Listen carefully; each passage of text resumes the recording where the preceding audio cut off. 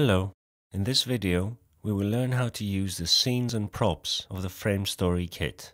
In the Scenes tab we have a large collection of scenes. We can bring any scene we want to our composition simply by clicking on it.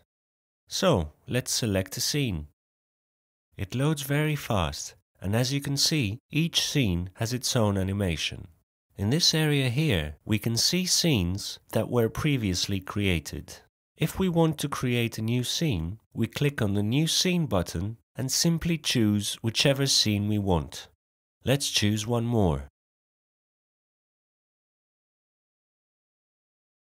If we want to erase a scene, we select it and press Delete, or press Delete All if we want to delete them all. If we then proceed to the pages below, we will see that apart from scenes, we also have a collection of sightseeing sites from around the world. Let's choose one to preview it.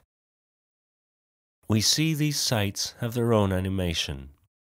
Now let's delete it.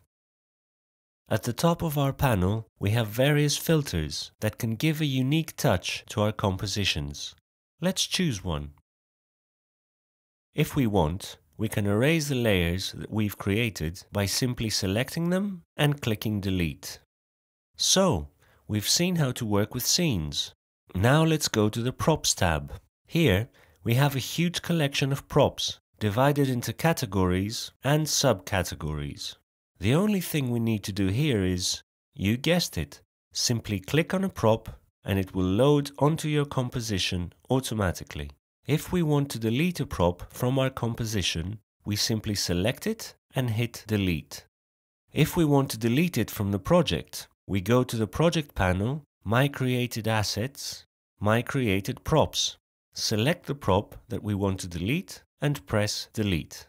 This collection is huge, and you can take your time to play around with all the props. One thing to add is that in this collection, aside from the props, you will find bed sets, houses, and even cities, each with its own unique animation. So now we've seen how the scenes and props work, and in the next video we will learn how to use the elements of the Library tab.